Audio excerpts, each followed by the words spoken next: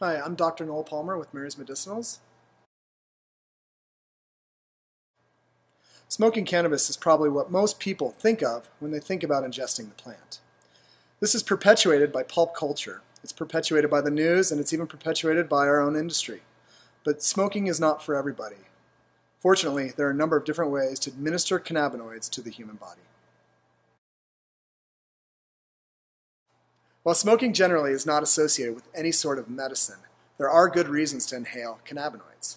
The effects are instantaneous, so through smoking or vaporizing the plant, a patient can reach the desired effects and then stop dosing.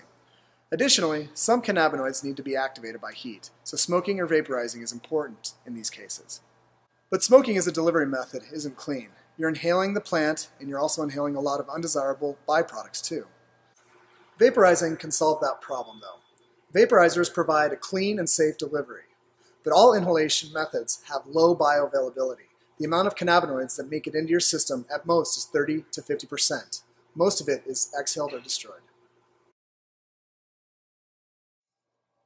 Sublingual, Latin for under the tongue, is a method that takes advantage of the mucosal membrane and the epithelial tissue, or tissue whose job it is to secrete, absorb, or transport solutes through the cells, and the high concentration of capillaries beneath the tongue.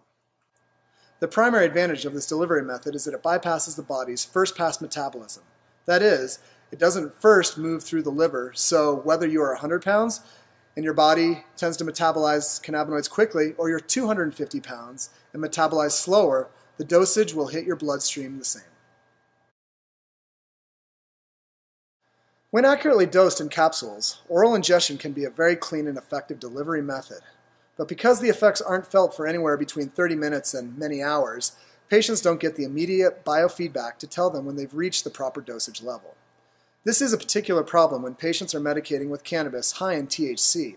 The psychoactive effects of high when too much cannabis is ingested could be very uncomfortable. Cannabinoids absorbed through the intestine are subject to the body's first-pass metabolism.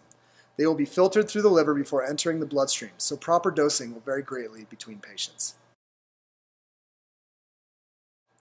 Transdermal delivery is a relatively new technology to the cannabis sciences, though it's widely used elsewhere in the medical industry with medicines such as fentanyl and nicotine patches.